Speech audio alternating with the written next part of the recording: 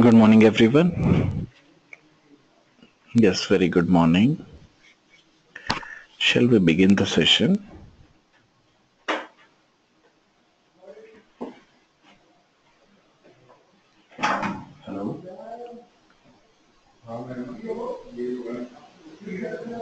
Yes, today's topic is in the last class we have finished with the various statements, looping, that is for, while, do while. In the today's class, I'm going to introduce with the next statement that is known as a switch statement. So anyone, any doubts regarding the for loop, while loop, do while loop, anything that you want to ask? Yes, these are the three loops that is used in the Java language, that is used in the C language. Everything is same. That means logic is same, but the syntax is different. So just revise it. Okay.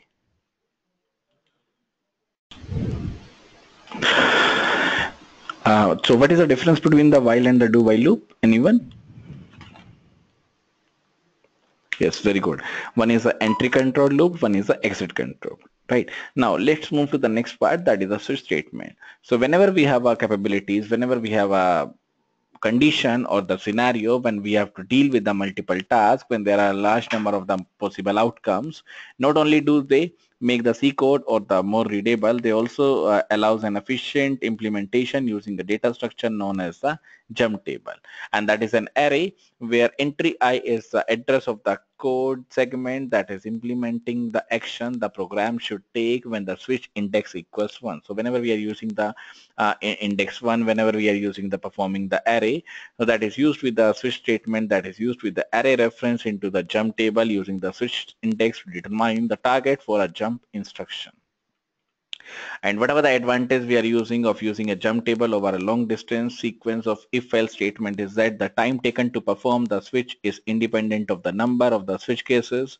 Whatever the GCC compiler, whatever the code of translating a switch statement based on the number of the cases and the sparsity of the case value, then jump tables are also used when there are a number of cases and they also span a large number. We can say the huge number of the values. When there are multiple number of the values, that is used with the jump table, that is used with a jump statement, so that is used with the case values also.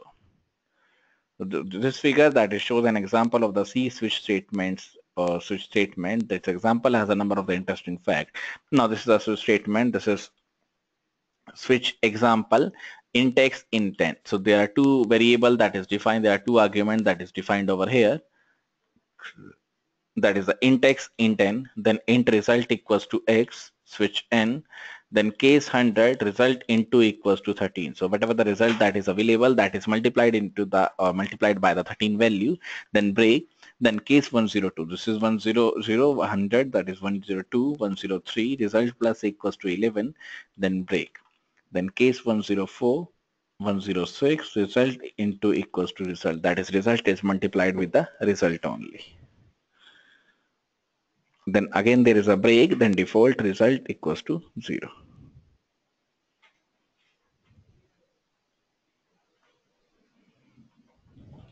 Then there is a closing curly braces and then return result.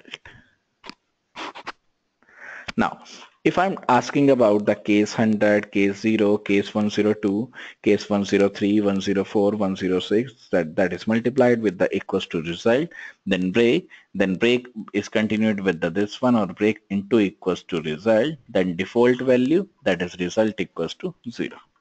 Then return the result.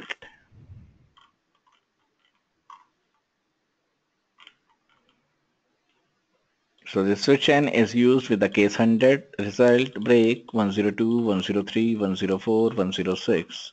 Then default result equals to 0.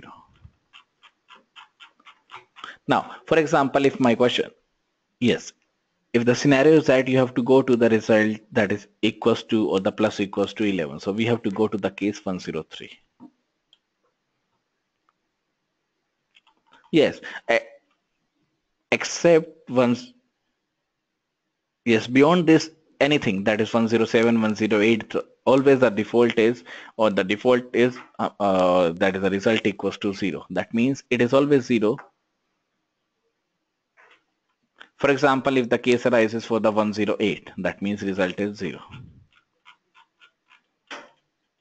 So this will be jump. That's why it is uses the structure of the jump table, and this table or these tables are supported by the GCC, that is an extension of the C language. This is a assembly code for the switch statement that is not in your syllabus.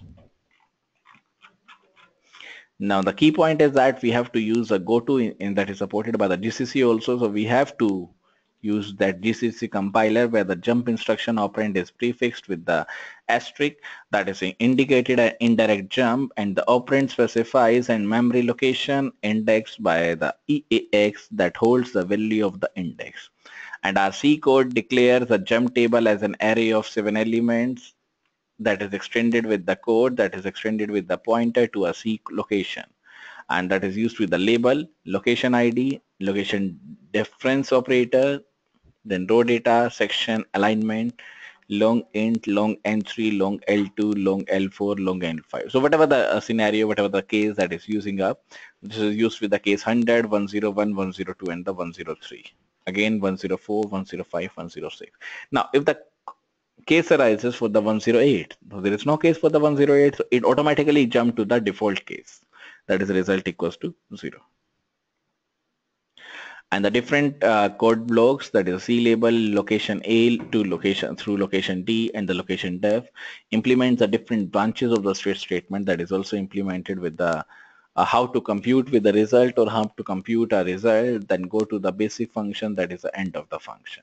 Similarly, when we are using the assembly code blocks, that also computes a value for the registers EAX and jump to the position that is indicated by the label also. Now examining all of this code requires careful study, but the key point is to see that the use of a jump table allows a very efficient ways to implement a multi-way branch. In our case, the program could branch to 5 different locations with a single jump. Yes, with a single jump table, that is also a jump table reference that is used with a switch statement with 100 of cases that can be handled by a single jump table access.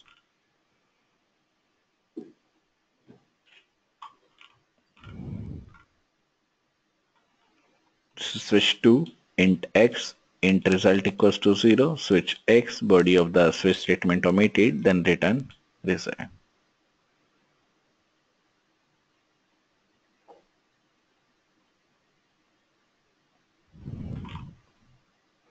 So when I compile this one, that follows the initial part of the procedure and also follows a jump table.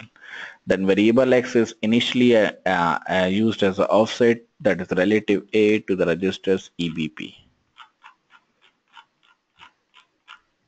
This is switch ER that is included with the A, B, and C. Then answer switch A, case C equals to this.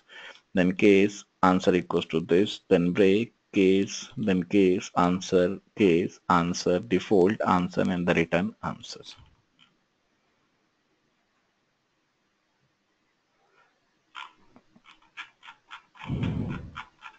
Now next is the procedures. How to use the various procedures in this language.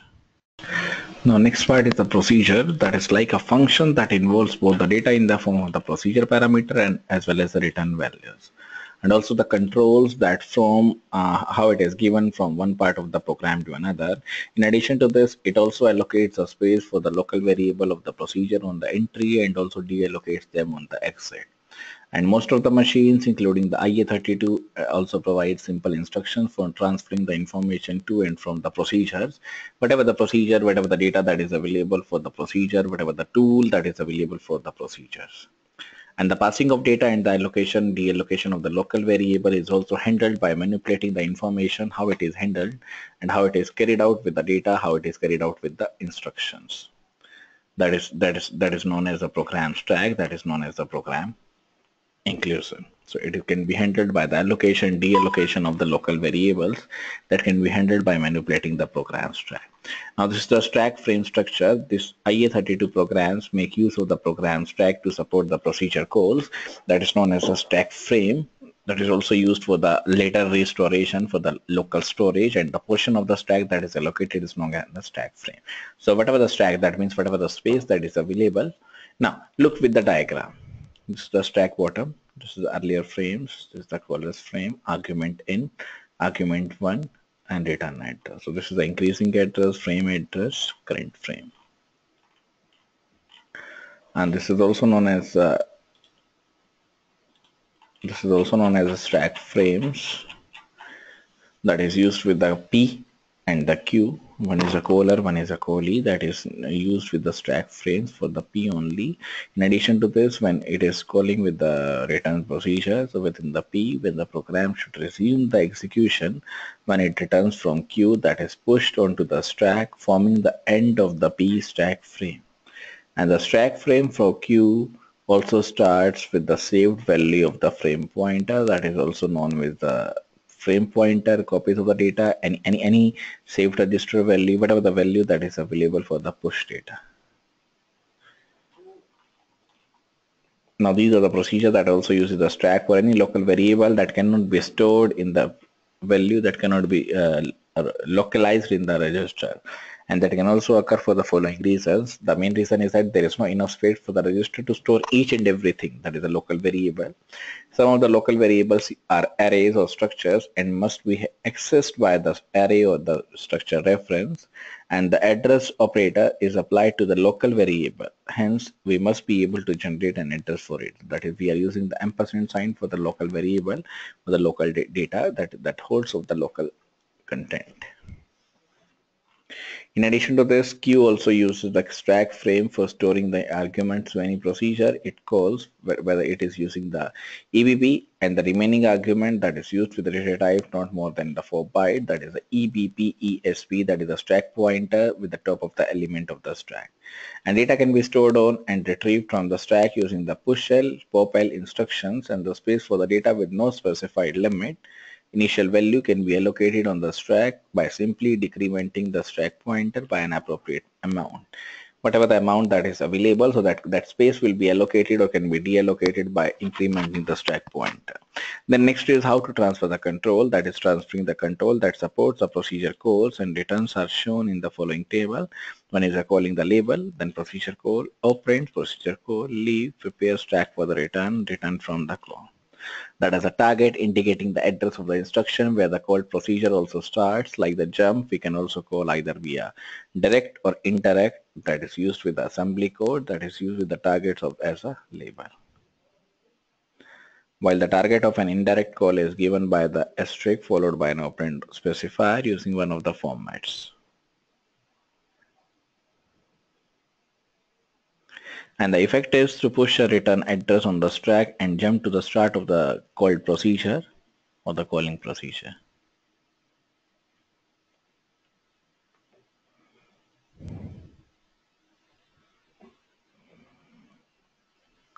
That our specifier, that our operand, that is using one of the format, either to push a return address on the stack, either to use the jump of the stack to known as a procedure.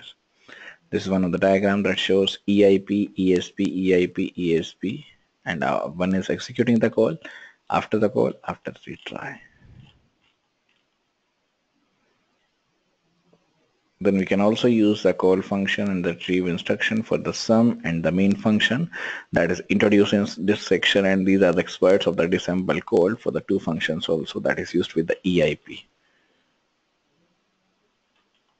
And the leave instruction can be used to prepare a stack for the returning that is equivalent to the following code sequence.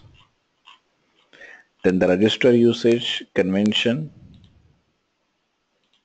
that is used as a resource or a single resource shared by all of the procedures, whether it is used with a procedure that can be active at any given point of time with a curly function with the registers EAX, ETX, ECX.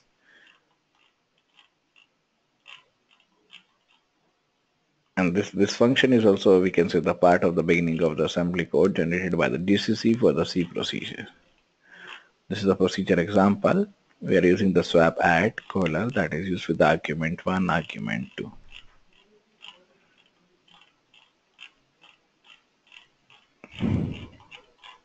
This is the next function for the swap add.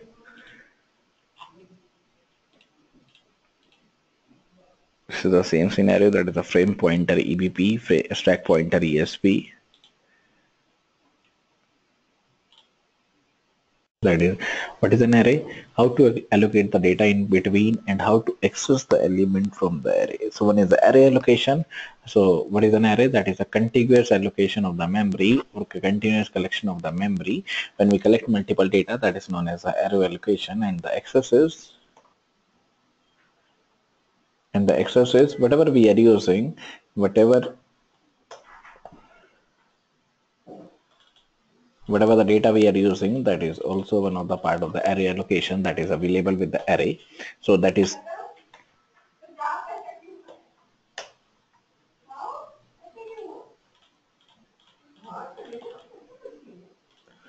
so next is used with the array allocation, that is out of bind memory allocation. Or when we use the array allocation,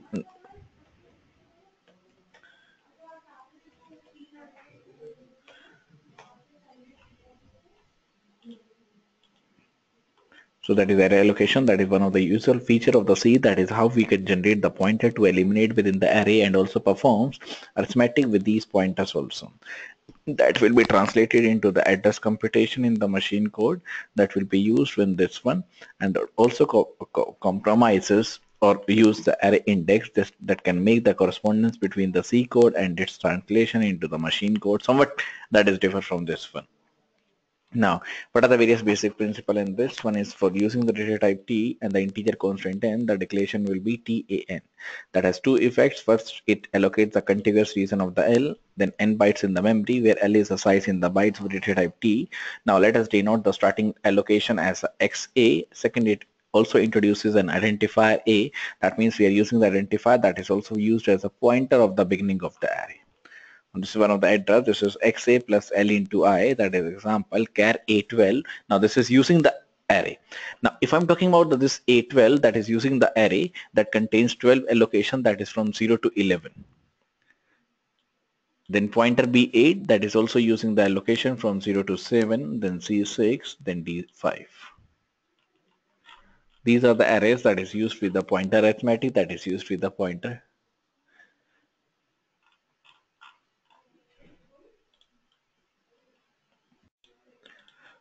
So that is then using the popular allocation, then nested array, that means array within the array. The general principle of the array allocation and the referencing holds even when we create the arrays of the array. Now, for example, when we declare the object that is int a53, that means we're declaring the rows as a 5. So there are 5 rows in this and there are 3 columns in this. That is equivalent to the declaration type def int rows 3 t3. Then row 3 ta5, that is used with the defined as an array of the 3 integers that contains 5 such elements that require the 12 byte to store the data of the 3 integers.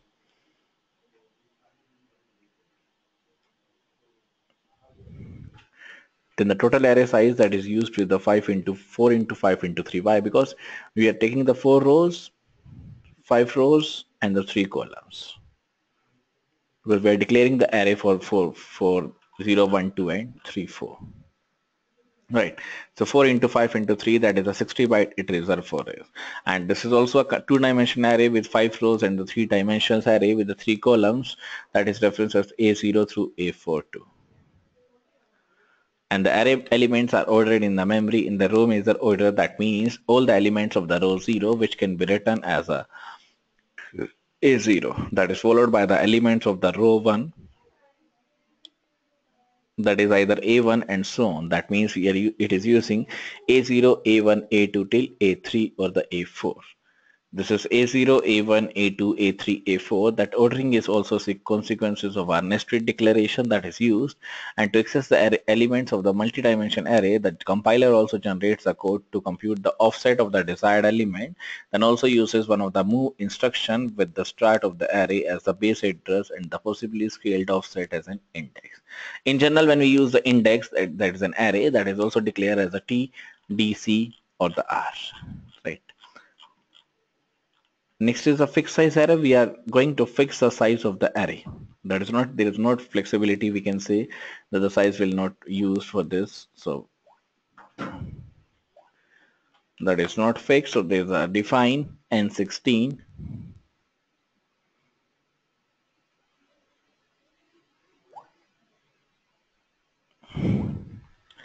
For example, suppose we declare the data type of the fx matrix to be 16 by 16 of the integers as follows. That illustrates a good coding practice whenever whatever the program that uses some constraint that is either uses an array declaration, dimension, or the buffer size, that is the best suit to best to associate a name that is with the via defined declaration name consistency rather than the numeric value that is using the array declaration that is using with this one.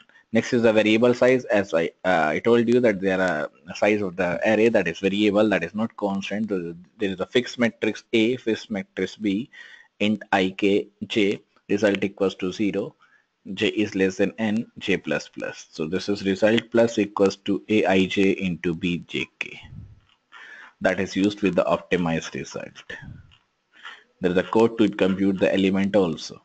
Now next is the structure, that is a heterogeneous data structure. In this there are two main elements that is used. One is the structure, one is a union. It is declared with a keyword struct, that is then the aggregate object into a single unit. Then the union, that is also declared using the keyword union, that allows an object to be referenced using the several different data type that is also available with the heterogeneous data types.